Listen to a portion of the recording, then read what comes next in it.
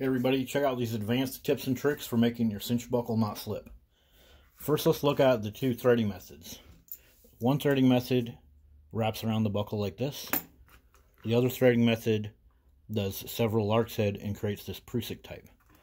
So this one right here, this is not a good idea. And I'll tell you why. Because you want the webbing to be the centering mechanism of the buckle, not the lines to the hammock. So this design, when it hangs in the hammock, as the sway motion happens, this end right here is lark's headed into your hammock, and as the sway motion happens, one of these lines gets pulled harder than the other. And what will happen is, you'll get a situation like this. As you can see, this knot is no longer centered, and it's trying to hold the buckle at an angle. So the webbing wants to go straight, but it can't because the buckle is being held at an angle.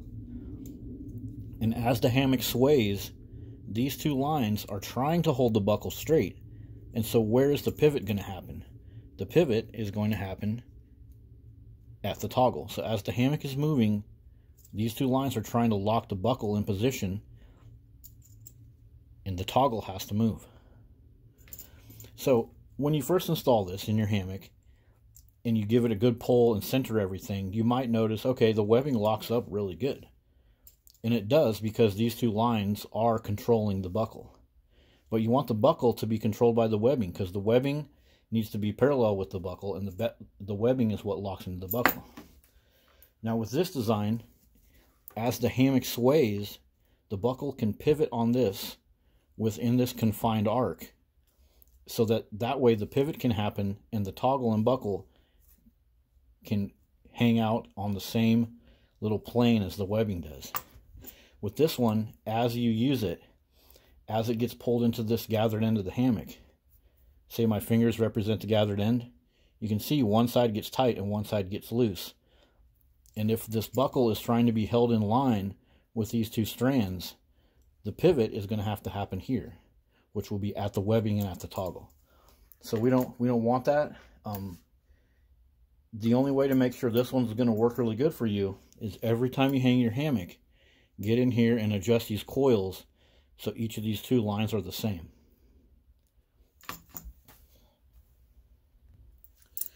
Okay, next up, here's the thing I mentioned in a previous video. You just take a loop of cord and do a little prusik, kind of like what you've done here, and look at this. This locks the toggle from moving. Of course, you would want to do it on both sides. And now you can also do this with just a single piece of cord. Let me show you that one. We're going to take the cinch buckle with the webbing removed from it. And take your little loop of cord, go over the cinch buckle like this.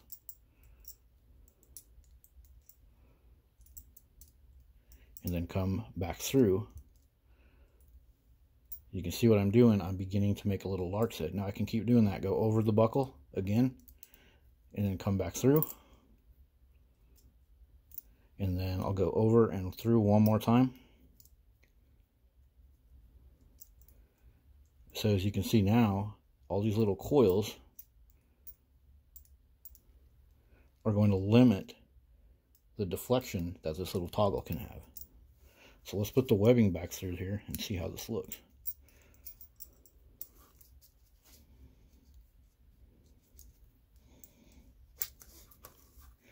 So as you can see, now this toggle, as soon as I let a little free slack in the webbing, it just bumps up against those coils, and it's really going to have a difficult time getting sideways. So my lockup is going to happen faster because the toggle, instead of being up here and having to travel from up here down to the lock, it only has to travel this short distance. And if there's ever any weird forces on the buckle making it go sideways like this, as you can see, it's going to be a lot more difficult for that buckle to turn sideways. And I've just added a little loop of cord, which will also add an additional water break, and it'll make a cool little grab handle for when I'm adjusting.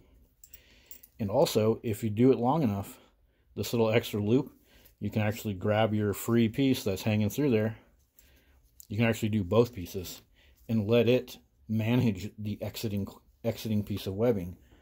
So now you see this exiting piece of webbing, the free piece, it's just getting managed and held in a parallel position on its exit. So it's going to lock up even faster and have less ability basically for this free piece to go out here or go out here, because your little extra loop is holding on to it.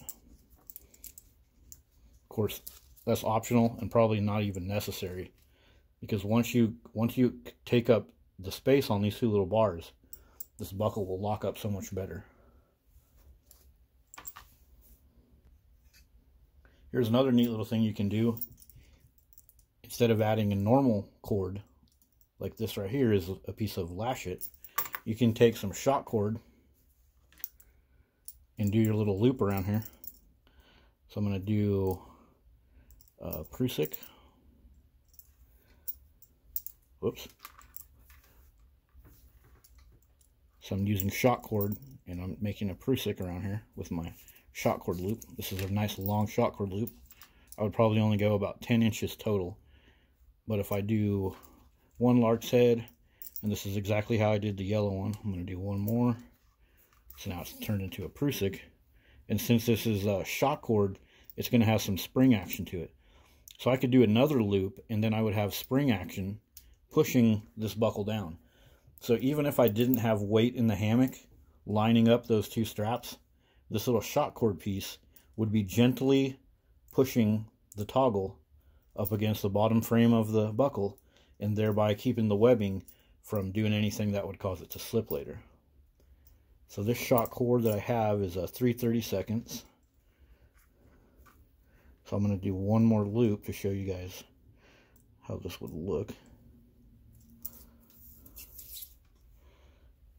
So now we have a prusik of shot cord hanging out on here. And as you can see, it has snugged that little guy up against there. So to make the buckle work better, you can add material with the little prusik, which will add a cool water break. You can do it like this. You can do it like this. And you can also, if you have this type of threading on your cinch buckle, I recommend switching over to this style, or at the very minimum, whenever you set your hammock up, make sure these two lines are the same. Because with this one, it really tries to control the buckle via the hammock.